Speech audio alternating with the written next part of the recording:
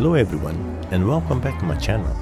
Hoping you have enjoyed my last chapter about the Leopard, a lens I didn't expect this performance, and now under my search for an auto-topper 35mm for a head-to-head performance test, as they have the same age, produced in 1963.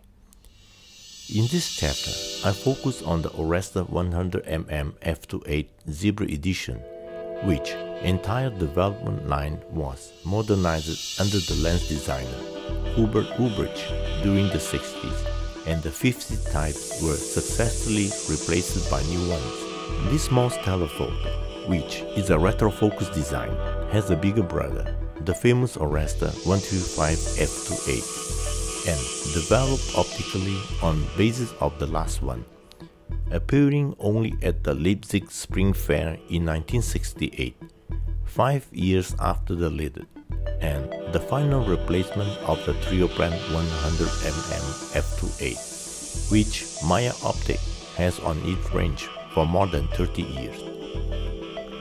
The showing Orestogor belongs to the second generation, the fat generation, and its predecessor was the thin generation with 15 blades Irish, and mine with 6, which is equipped with a button to pressure the diaphragm and a pin for cameras with M42 mount and the Exacta RTL 1000.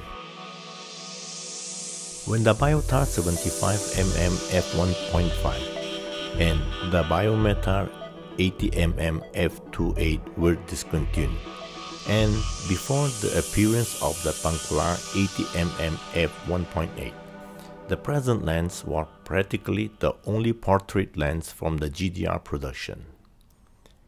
It was taken out of production before the introduction of the multi-layer coating occurred in 1975. And now let's watch how this lens performs.